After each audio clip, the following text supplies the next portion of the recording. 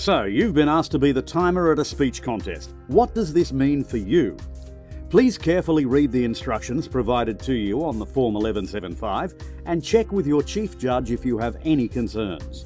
There are two timers. One runs the stopwatch, the other changes the signalling device with its green, yellow and red lights or cards. There should never be two stopwatches used. Timers give warning signals to the contestants. Note, those signals should not be obvious to the audience.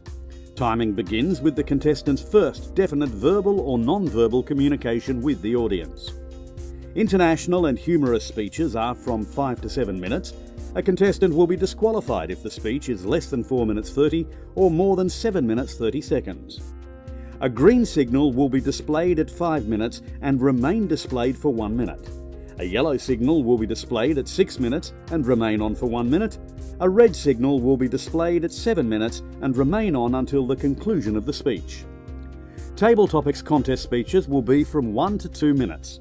A contestant will be disqualified if the speech is less than 1 minute or more than 2 minutes 30. The green signal will be displayed at 1 minute and remain for 30 seconds. The yellow signal at 1:30 and remain for 30 seconds. The red signal at 2 minutes and remain on until the speech is concluded. Evaluation contest speeches shall be from 2 to 3 minutes.